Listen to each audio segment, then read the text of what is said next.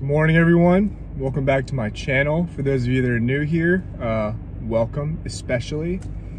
Just finished up PT here. Also apologize, haven't been posting as much lately. We did our Toots week and had onboard briefs. So that took kind of a while, and obviously had to do a lot of work after the training day was over for the past 2 weeks, but we're back.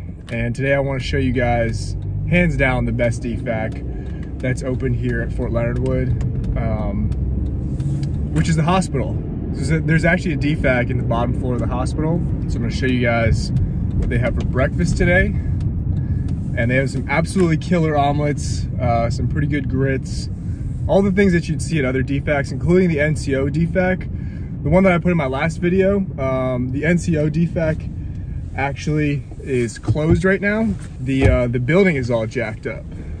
So there's actually a bunch of ice and snow that I guess froze the pipes, and the cold temperatures froze the pipes and it leaked into the building. And so the NCO DFAC is closed right now.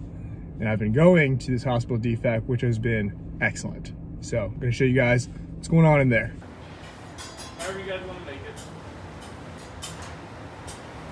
Pretty easy.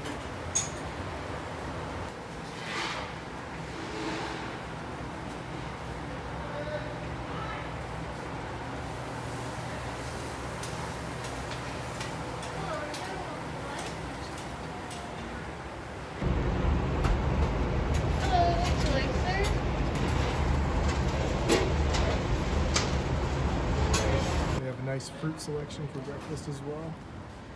Yep. This is the spread. There's grits in there. Look at that omelet. Come on. Look at that. God. Hash browns and biscuit. They have that fried chicken in there as well, but decided not to eat that today. So I think because of GO6, because COVID is still going on, that the hospital DFAC is only open for takeout. Obviously it doesn't take away from the quality of the food or anything like that, but the hospital DFAC doesn't offer new items for dinner. What they do is just package up the leftovers from lunch that you can purchase.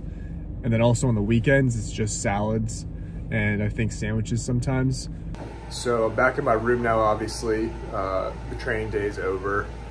Gonna show you guys the takeout items that they have here. So, like I said, for dinner, they don't have a full-blown menu, but they always have sandwiches. They have the turkey and the ham, so I opted for the turkey one. And I always get 2 milks, because with the meal card, you're authorized 2 milks and a bag of chips. Usually get some fruit, but just gonna supplement with a protein shake and overpriced RX bar to hit my macros for today. So I hope you guys enjoyed this video. As always, like, comment, subscribe, do all those good things. And thank you guys for watching. I'll see you all in the next one.